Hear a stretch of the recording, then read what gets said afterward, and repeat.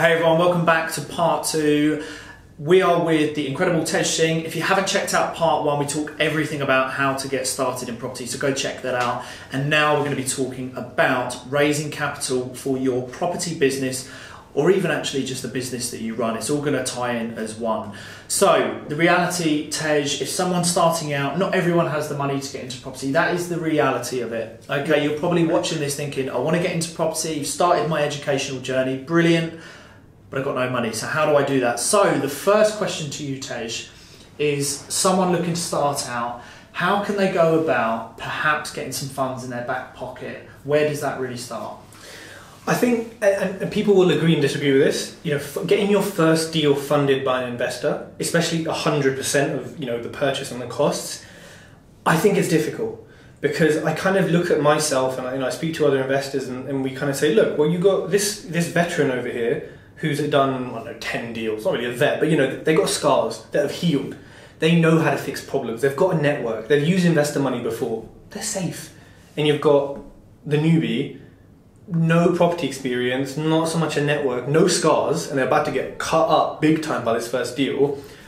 I mean, I'm giving my money to the vet. Like, I don't care. It's as straight up as that. I'm giving it to them. I don't care how impressive this dude is. I'm giving it to them. And I think people have to realise that, yes, these training courses, and we'll say, oh yeah, you fund your first deal, no money down, all this stuff, but actually, it is possible, don't get me wrong, from family and friends perhaps, but I think you need to put yourself in the investor's shoes. Look at your bank account right now, everything in there, who would you give it to? Yeah. The chances are you're probably going to give it to the same person I would. Yeah. So, when it comes to funding your deal, especially for the first one, speak to family and friends, because they've known you, your parents have known you since you were born. They probably have funds, the rich auntie, the rich uncle you don't know about. Speak to them and, don't say, oh yeah, it's my 5th deal. Just say, look, it's my first deal. I'm happy to give you a first charge or whatever the security is. I'm happy for you to, even joint venture a little bit or give them a crazy interest rate just for that first one. But you need to do something to convince them and show them that it is safe to invest in you.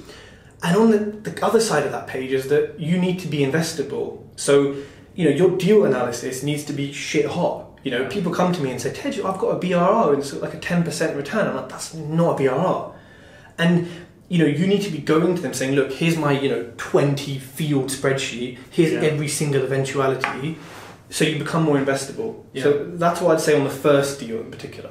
So, key takeaways there, you just said about knowing your numbers. That is so, there's nothing, I think if you're going to ever present something to, by the way, always start with family and friends, because if you have no track record, it's going to be really tough. That's the reality of it. Just like Tej says, if an investor sitting here as an investor has got someone who's brand new, or a vet, someone who's done a lot of projects, for security and peace of mind, you're going to go with someone who's done those projects before, because projects before and the pipeline speaks for itself. So start with family and friends and know your numbers, because just from experience, there's nothing more off-putting to an investor when someone turns up and they're like, so these are the kind of numbers, I think it works. As soon as they have your money, it's done. Confidence is lost.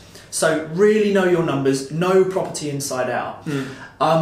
Talking about what you do is so key, and networking. So what tips have you got from talking about what you do and networking with the right people? Because I know I'm huge on this.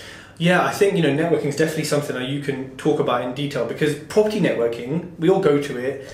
I think a lot of that is about learning, is about not being lonely, because it can be when you're an entrepreneur, and just meeting other people and talking about the same issues you're having.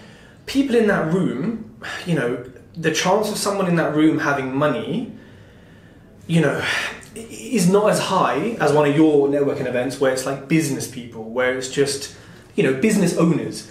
They are the kind of people you want to target, because they're busy doing their business stuff. They, and correct me if I'm wrong, but some of them are like, property, I want to kind of do it, but you know what, can you do it? I'm busy here. Yeah, it's exactly that. And so I think people need to, and people don't do this, is go to non-property networking events. I mean, I've been to, hundreds, and I host one. I've only ever raised £10,000 from a property networking event, and he knew me from the podcast anyway, but he kind of said that event secured it, but I've raised 800 grand from my phone. You've got to look at percentages and effort, and it's like, it's really not fun having to go out, so just be kind of specific with your networking. And telling everyone what you do, a really good tip on that is, well, telling everyone what you do. Yeah. So, I mean, let's say the postman comes to you. You see him every day, probably, right? You know, our one's really friendly. We live in the countryside. Everyone's really friendly, right? It's not like London, you Londoners. And so when he comes, he has a full-blown chat with us. I have like 10 opportunities to just say, oh yeah, no, you know, actually on the weekend I was just over my refurb that I'm doing because I invest in property. But don't worry about it. And every single time he comes, there's a conversation. Just mention it. You know, when people say to you, hey, how are you?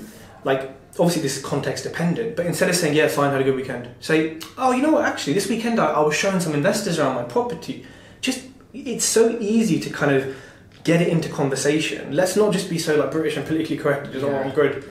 Get it in conversation. Talk about it. And I think people hold back, I don't know if anyone watching, where people think, oh, I've just started my property journey, I don't want to seem like imposter syndrome, and you know, get over that. This is your life, your journey.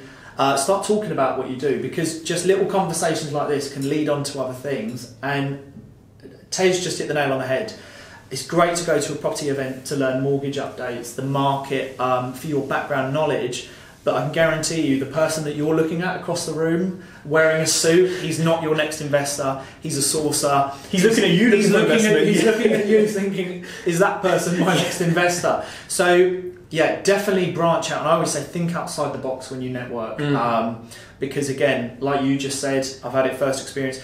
Business owners, they cash flow, they're profitable, and they want you to be the property expert. So if I'm a business owner and Tej comes to me and says, I need X amount, I don't want to worry or feel like I'm going to sort of come on top of you thinking, well, I'm the property expert, you're borrowing my money. Tej wants me to be that individual that just goes, there's the money. And I think someone put it up on social media the other day, I reshared it, was saying that someone who lends £500 will give you this big speech, look after my money. The 50k to 5 million will just say, money transferred. That's it, 100%. The smaller amounts are the hardest ones, honestly. It just sums it up.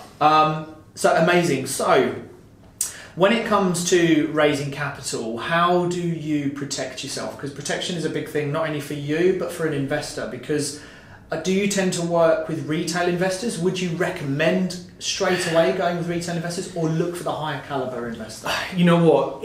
It's kind of been a bit of both. I think to protect myself, I leave it to my solicitors. They got liability insurance. Yeah. They can do AML. They can do KYC. I pass it straight on to them. Yeah. Obviously, I do my kind of checks and proof of funds but really the solicitors run their checks, their bankruptcy checks, their company's houses checks, and verify the ID, things like that. And if they need to sign off, being sophisticated or high net worth, I let them kind of deal with it. I would say that when you said protect me, it's interesting because the main way I protect myself is not taking, laundered money, not to Pablo Escobar's like 10th son giving me money. Yeah. So the main way I protect is my investors. Like apart from that, I don't really think about how am I protected. I think how are they protected, and actually how are they protected working with me and against me, because that's what really matters to me. So I think the main way that underlies everything is trust. Yeah. And that's not really tangible, right? We can't put trust on a spreadsheet or in a document. But that is the case, right? Like someone sees this over 9-10 months, and I think another thing, right, is they see the number of followers and they say, listen, all I need to do is put one post out, Tej didn't pay my money back, and ruins you. Exactly. They have an insurance, which I didn't realise. But there's obviously got loan agreements, we have personal guarantees, you've got first charge, second charges, restrictions. It's always a discussion. If someone gives 25 grand, they can't get a first charge. Yeah. If someone gives 100, they can have a charge. Yeah. So it's all about talking to them and saying, look, what do you want? What do you need to feel comfortable?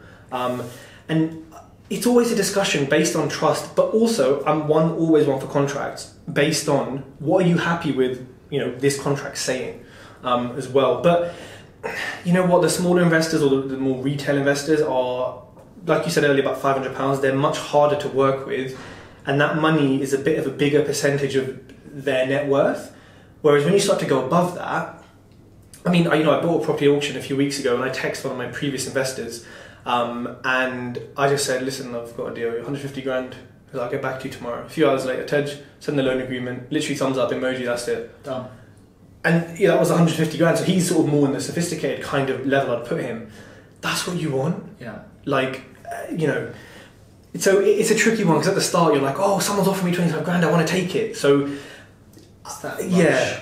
Do you know something that's really important? Note this down if you're just starting and you're looking to raise capital. Sometimes borrowing less is more risky because that person might be lending. Always something you should ask is this your life savings? You know, do you need this money retracted in 6 months if something went wrong? You know, do you need this money to live on?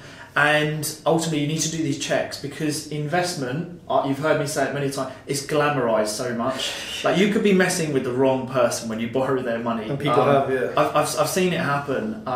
So when you borrow money, really think of this as hard-earned money. Someone's been working perhaps their life. This is a SAS pension. It's their family funds, but they can afford to use it. It's always hard-earned money. So anytime you're ever borrowing, you need to know that this money can come back, or you have a contingency or something, plan B. So raise capital, build your business, get into property, but really value and understand that, you know, what money actually means. Something else I want to bring up just to finish before we go on to part 3 is some of my investors that I use, I've never even met them. Yep. And the reason I've done that is you must be using sources such as LinkedIn, has a lot of money on it. Put time into LinkedIn. You're very big on Instagram, works very well, it's very visual. Your brand, Tej Talks, has done very well. So how has, just to finish on, how has social media played a part in drawing in the investors? Yeah, so I mean, well, it is the part. You know, it is everything. And you know, I think like, you know, the networking events, you look at, say, the podcast, you know, having, I think we're up to like 600,000 listens in 2 years.